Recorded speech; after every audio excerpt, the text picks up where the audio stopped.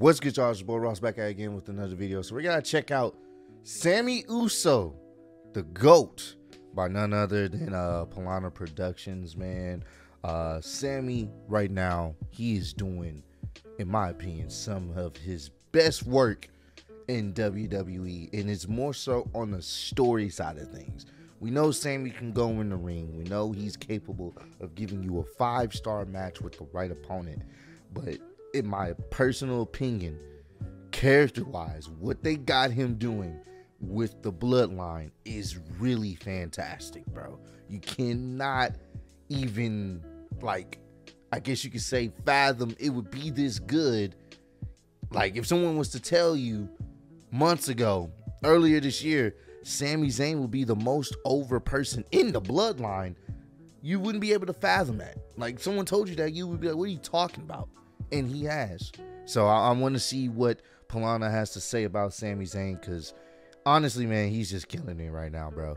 But I appreciate all the love and support on the channel, and let's see what Polana has to say about the young GOAT himself. Sami Zayn joined the bloodline earlier this year, and I don't think anyone expected him to get so over with the group. Seriously, Sami Uso has become arguably the best thing about WWE right now.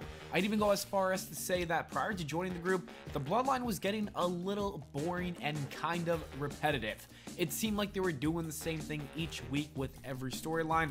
And that is why I'm really liking what's happening here. He makes a very good point.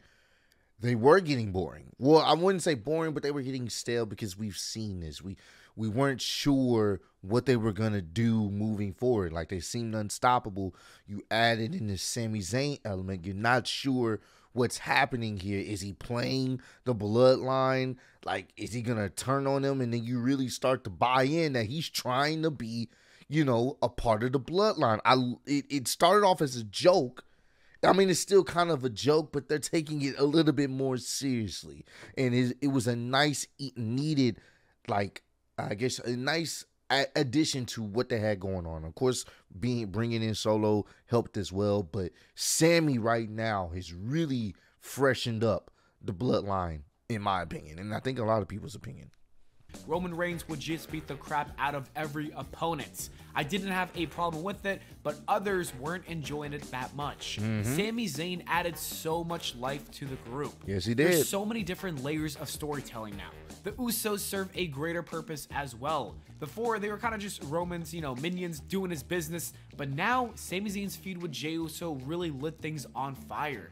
Jey Uso playing the untrusting character because of all the trauma he suffered during his Roman Reigns feud has been spot on. And Jimmy Uso needing to be a mediator is a good role for him. Sami Zayn's erotic character, most likely destroying the group from within, is working to perfection, and Roman Reigns, being the evil boss he is of the group, is the cherry on top. That segment on SmackDown the other day was gold. Just look at this reaction by Roman Reigns. He literally had flashbacks of abusing Jey Uso. And yeah, bro, that was some great camera work. They timed that perfectly. When he heard the line, I don't give a damn about no tribal chief, the zoom in on him when he initially heard that was so goddamn good, bro. They literally have made the group that was already, at a high tier level, even that much better because of what's going on within the group. I can appreciate that. Anyways, let's talk about why Sami Uso works so well. To put Sami Zayn in the top program seemed like a ludicrous idea. The entire purpose of the bloodline is that they are a family taking over the WWE. If you couldn't see, Sami Zayn is not a part of that bloodline. And yet, that's one of the reasons why this works so well. Sami Zayn not being a part of the family adds such an interesting and unique dynamic to the group. Do they really trust him? Are they really falling for this master plan? Is there even a master plan? Or is Jey Uso just being extremely paranoid? Those are all of the unanswered questions. However, each week the answers slowly are unfolding right before our very eyes. To be honest, we've seen random wrestlers pop up in factions that seemed so bizarre but worked really well. A similar situation was Owen Hart when he joined the Nation of Domination. I forgot all about that. That seemed very odd, but that randomness just made it much more interesting. There's something about a wrestler joining a group where he doesn't really fit in that catches our attention. I suppose that it's the fact that we get a totally new layer in the group. That isn't the only reason though. Another one is the character that Zayn has been portraying for the last few years. Sami Zayn is the biggest loser of all. Let's just call it how it is. He's such a loser that just stuck around trying to suck the bloodline so badly that we really didn't expect him to even be accepted. You would have thought that he was going to get beat up by the faction months ago before moving on from him. But the fact that the underdog has proven his loyalty and is officially in the group makes the journey so sweet. We are seeing the transformation. I think that's what makes it more enjoyable. Everyone watching it originally, like, bro, at some point they're just going to brush him to the side. They're going to beat him up and move him along. But he's actually now being integrated with their group. That's what makes it so much more special, bro. Dead ass. That's what makes that. Because now it's like, yo, he's actually a part of them, and now I actually care. I actually like that he's a part of them. It is such a crazy situation how this has turned into what it is now. Of Sami Zayn, from psychotic loser to a credible competitor thanks to the bloodline. The man went from losing to Johnny Knoxville at WrestleMania to winning matches on SmackDown. The glow up is real. It is in our human nature to root for this loser to persevere through all of this nonsense. It gives us hope that things could get better. At least that's what I think. For that reason, we want to see him succeed even more. And those are two essential reasons why this storyline works so well, but it's not the most important one. The major reason for the success of this addition to the bloodline is Sami Zayn himself. Let me explain. I don't think that this would have worked so well with anyone else. Sami Zayn is so good that it's unbelievable. The man understands how to perform comedy without making it corny, how to captivate the audience's attention, and how to tell a good story. It's time to say it. Sami Zayn is one of the best wrestlers in today's generation. I'd even say that he's a top 5 wrestler. Did he hit the Superman punch? I love it. I fucking love it, bro. I love it, bro. Has been since 2020. By the time his career is over, he's going to go down as one of the best in the business. Sami Zayn's work has always been impressive in the ring, but he's truly mastered the art of sports entertainment. And because of Sami Zayn's skills, he's been able to make this totally random storyline become the best thing about WWE. Facts. However, because of Sami's success with the bloodline, it has affected the company's plans moving forward. Love Sami Sami Zayn Zayn. has gotten extremely over with the WWE audience. Triple H reportedly decided to keep the storyline going for a longer time than it was intended to. Kevin Owens has seen less TV time because of this. Triple H put a pause on the plans for KO because he was supposed to get involved in this story a long time ago. According to WrestleVotes, he was pegged to get involved with Sami and the bloodline, but that's white hot right now. Those plans, for what I've been told, are definitely pushed back, but they're not off. Because the plan is for Kevin Owens to be with Sami Zayn. And we were seeing seeds of that. If you guys remember, we were seeing seeds of Kevin Owens talking to Sami like, bro, what's happening to you? They don't care about you. We were seeing those seeds, but then it just started getting even more over with the fans. So they're like, you know what? We're going to draw this out even more. And I think they still going with that route. I think they're going with the Kevin Owens ultimately coming to help Sami when Sami realizes they're not his bloodline. They're not his family. They're going to turn on him at some point, and it's probably going to make him the most sympathetic babyface in the company. He's going to be ridiculously over. Kevin Owens is ridiculously over too.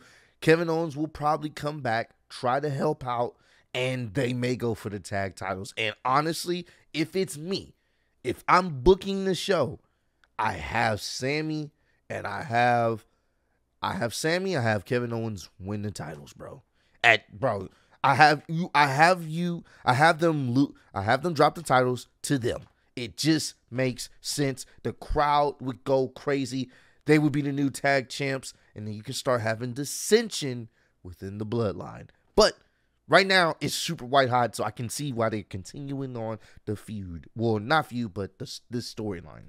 Russell Votes even went on to tell us that Sami Zayn's run with the faction was supposed to only last 3 weeks, saying, "Whatever they had planned for Kevin Owens is totally on pause because this stuff with Sami doesn't come around often. It don't. This was supposed to be a little 3-4 week comedy deal, and it's getting big." Huge. I'm going to assume that Sami Zayn was going to get kicked out of the group after a few weeks, and that is when we would have probably seen Kevin Owens come to his aid and fight against them alongside his best friend, probably dethroning the Usos Yes. in WWE Tag Team Championships. But as I said before, Triple H didn't expect Sami Zayn's popularity to blow up the way it did. Keep it going. Keep it going. Audible and wants to continue the story. That's how you fucking do it. You call an audible, you keep it going. Do not drop this until it is like fever pitch hot, and then you drop it. Then you go on with the plans. Then you have them turn on him. Have this big sequence. Everybody is like just distraught. People are booing the hell out of it. And I mean, you beat the crap out of Sami. I mean, it needs to be some, he may have to miss some TV a couple of weeks type shit. And then that's when Kevin Owens says, enough is enough. I'm getting involved. Let's fucking go. Oh, sign me up, bro. Sign me up. It seems like Kevin Owens is still going to come and help Sami Zayn, but that will happen at a later date. That is a good call, and I like that Hunter did that. He saw the real-time reactions and decided to change the script for the better because of the potential of the story. Yes. Rather than cutting it short, he's going to keep it going, and that's a good call. So what should WWE do with the future of this storyline? I think the future of the storyline needs to have Sami Zayn destroy the bloodline from within. At least that's one of the options. It should be a part of some wild master plan he's been working on for a year now since suffering that loss from Roman Reigns on an episode of SmackDown. And that, I do remember that episode. That would be, that's pretty good. You could do that. You could literally play into the fact he just destroyed them from within. Maybe they caught on, you know, they start to catch on, and then that's why they kick him out and all this other stuff. That's when you can have Kevin Owens get involved, because I really think Kevin Owens definitely needs to get involved in this because he has history with Roman. He has history with the bloodline. What better way to destroy the bloodline than people that actually have history with them? Because of that loss or and sabotage not winning the championship, he made a vow to himself to obliterate the faction. And if WWE doesn't want to do that, they have so many different they can go different routes with this. They can go down the route of Sami Zayn being completely embarrassed and kicked out of the group, even being bullied. That's when you insert Kevin Owens, as I said you can earlier, do that into too. the mix. Kevin Owens and Sami Zayn can have a long feud with the Usos and eventually win the belts from them. If WWE wants, as I said, they could have Sami Zayn slowly work on taking down the group one by one until Roman loses everyone, and that would be the payoff. Because of him, they kicked out Jay. After they kicked out Jay, Jimmy chose his brother, and now that Roman has no one, that is when Sami Zayn could reveal that this is exactly what he wanted. And if Triple H even wants, he could swerve everyone and have Sami Zayn be the one to dethrone Roman Reigns. I know, it's insane. Yeah. See what I did there? But you could get it done.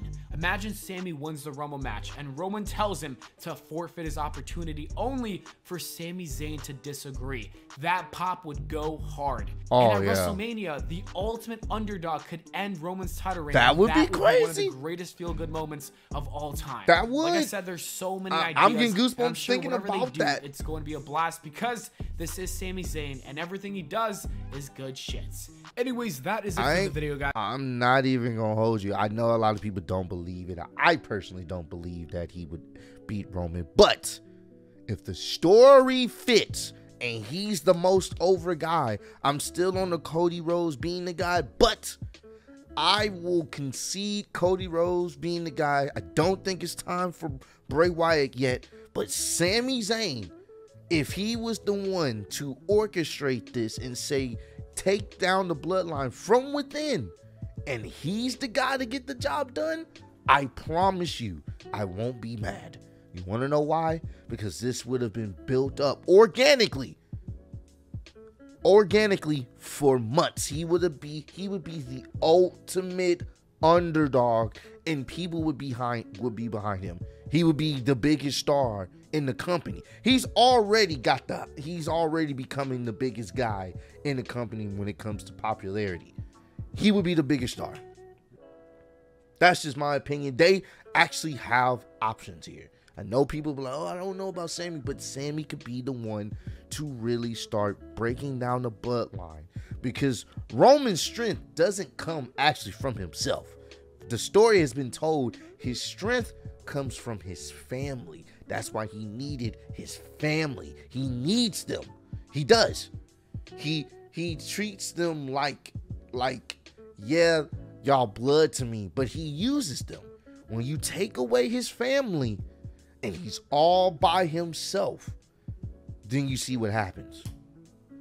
You see what happens. You saw what happens with Roman and Seth. He really couldn't get the job done. He caved. I love it. I love it. I'm all for it. Comment down below. Let me know, how do y'all feel about Sami Zayn potentially being the guy to dethrone Roman? Are you guys for that, or do you guys not buy into that? Me, personally, if this keeps going on the way it's going on right now, and he keeps getting more over, call an audible, bro. I'm with it. The same thing I said with Daniel Bryan. When he became that over, I was like, you got to call an audible. He has to main event WrestleMania, and he has to win. Same here. If he continues to get that white hot reaction wherever he goes, he may be the guy, bro. He may be the guy to finally end Roman Reigns' title reign, and that would make Sami Zayn even more of a made man. I know some people don't see him as a main eventer. I can, god damn it. So comment down below. Let me know if y'all feel like he should be the one to take down the bloodline and be the new head of the table or the champion in WWE. But I appreciate all the love and support you guys have been showing on the channel. Road to 100K.